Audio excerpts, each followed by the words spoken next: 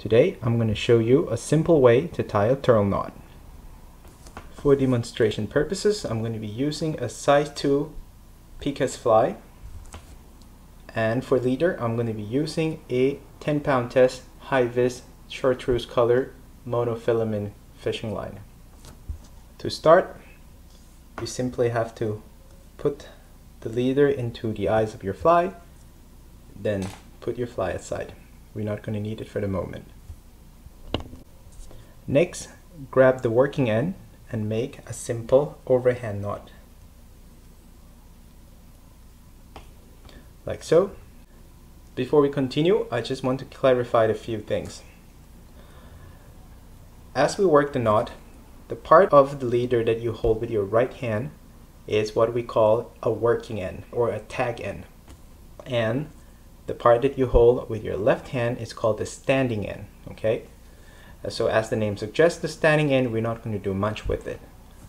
Most of the time, we're going to be working with the working end or the tag end on your right hand.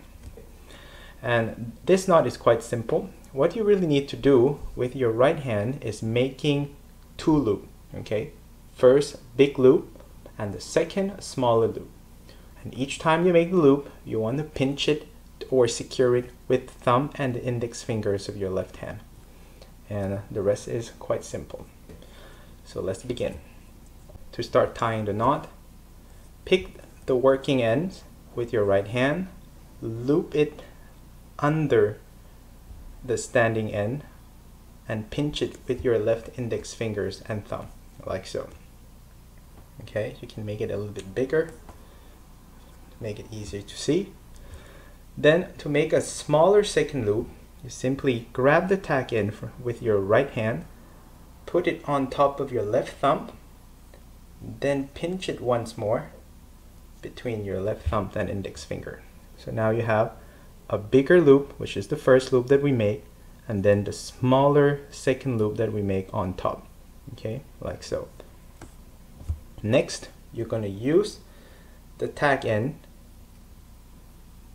and pass it through both the first big loop and the second small loop.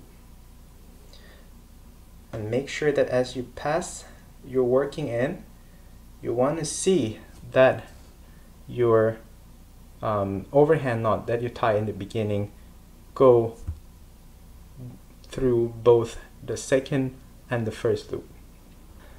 And then when you start to tie it down, you're going to see this, a basic slip knot.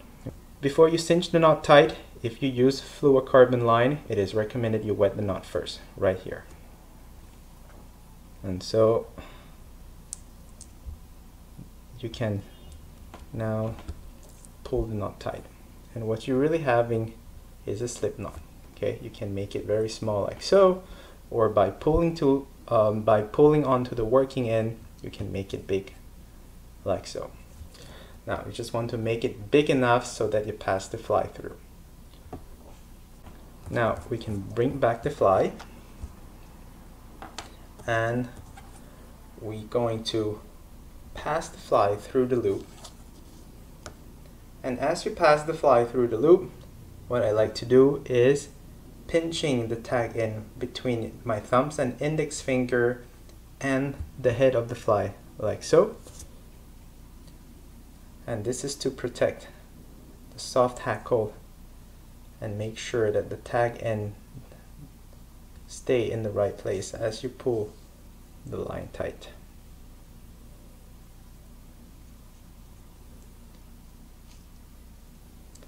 And as you pull the line tight, you really want to see the noose around the eye of your fly, like so.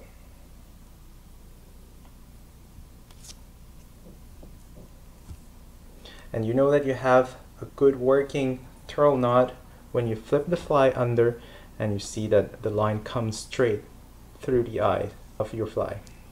I'm going to zoom in here so you can see.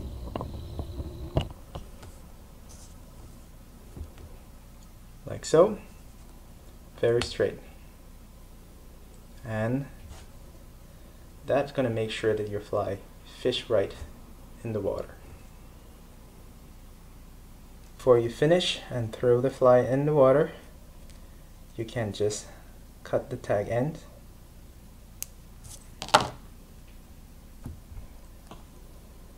And there you have it, a good working turtle knot.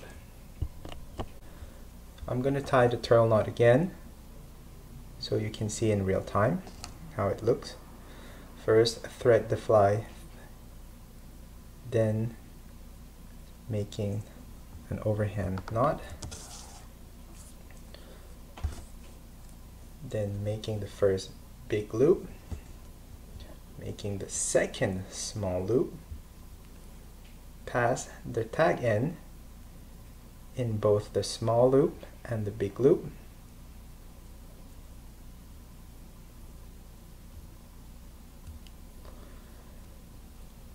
wet the knot, cinch the knot close,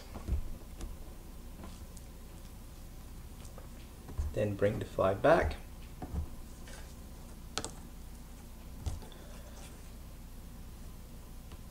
put the fly through the loop at the same time, pinching the tag end and the eye of the hooks as I fasten the knot.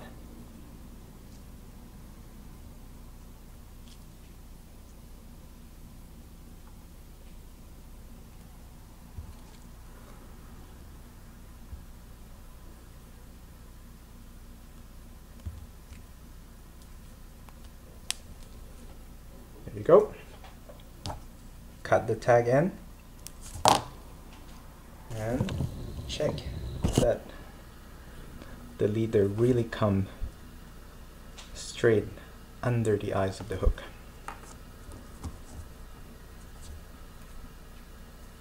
That looks good enough.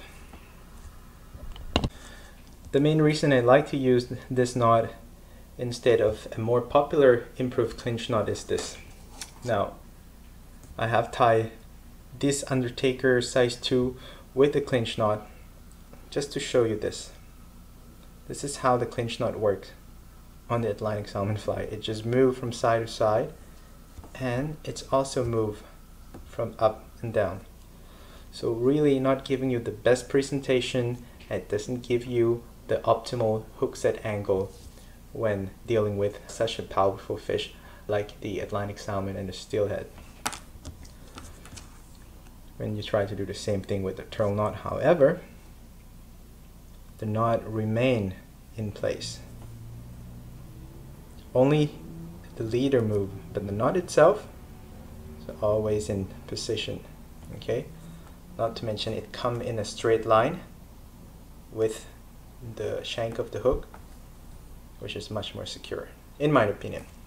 So that is it, guys. I hope you enjoyed this quick tutorial video on how to tie a turtle knot. As always, thank you for watching. See you next time.